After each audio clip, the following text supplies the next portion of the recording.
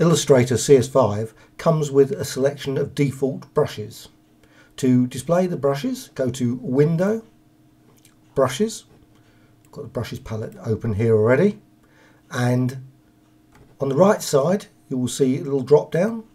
Go to the Open Brush Library and you will see all the brushes that are available currently in Illustrator CS5. This could be for CS4 or whatever. They would have maybe different selection of brushes.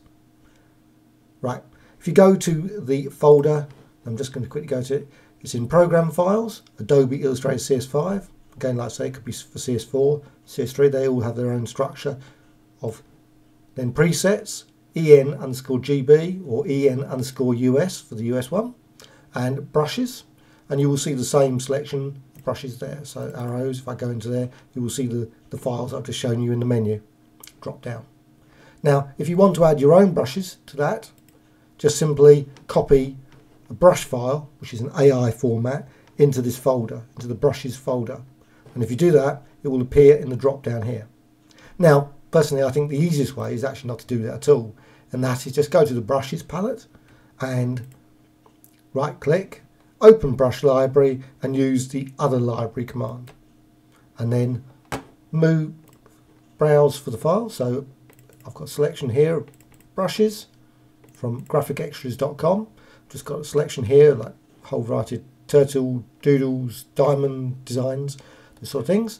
And I'm just going to go and select the curved designs, brushes, AI format. That's what you want to look. Now you can find many AI files available on the web, but like I say, you can find them on graphicextras.com as well.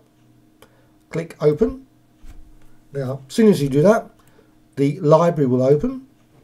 At this point, you can't actually edit the brushes, so you've just got a library. It's actually locked. So just select the brush. So just click on the brushes you want to use. Of course, you can select them when you want to actually use them, but I'm just quickly showing that they can be added quickly to the documents brush library just by clicking them.